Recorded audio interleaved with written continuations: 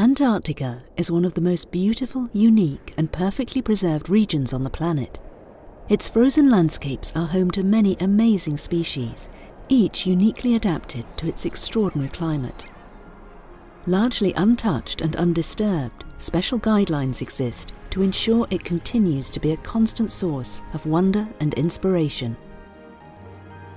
Once you land, following all leader advice allows you to have the safest and best experience possible, while keeping Antarctica pristine. The continent has some of the most severe winds on the planet, so please always secure your belongings to avoid anything being blown away. Inspecting and cleaning your clothing and equipment before you land can help avoid the introduction of non-native species to the areas you are exploring.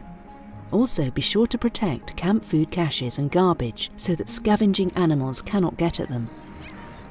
Some areas in Antarctica have been given extra protection under the Antarctic Treaty for environmental, scientific or historic reasons.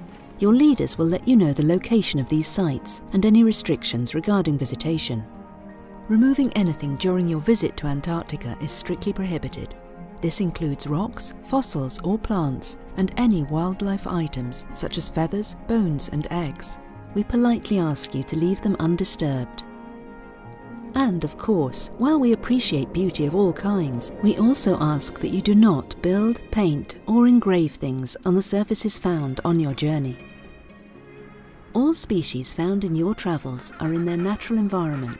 We ask that you do not feed, touch or bother them in any way. Be sure to stay aware of your surroundings. Penguin highways are subtle and can be easily missed underfoot. If your trip includes a visit to a penguin colony, please be aware of how they react to you when walking around. Keeping at least 5 meters from wildlife will ensure the best experience for both parties. Some species are more vulnerable to disturbance and require greater distance. Your leader or guide will provide instruction where necessary. If you do end up accidentally getting too close, some adult seals may defend themselves or their pups. Never walk between a mother seal and her pup, and be very cautious around seal breathing holes.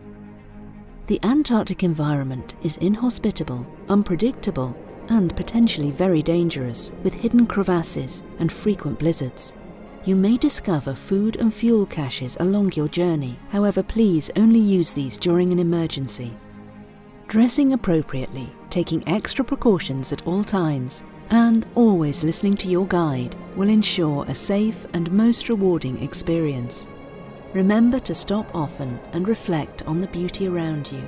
Respecting and appreciating your surroundings is the easiest way to ensure this experience lasts for all those who come after you.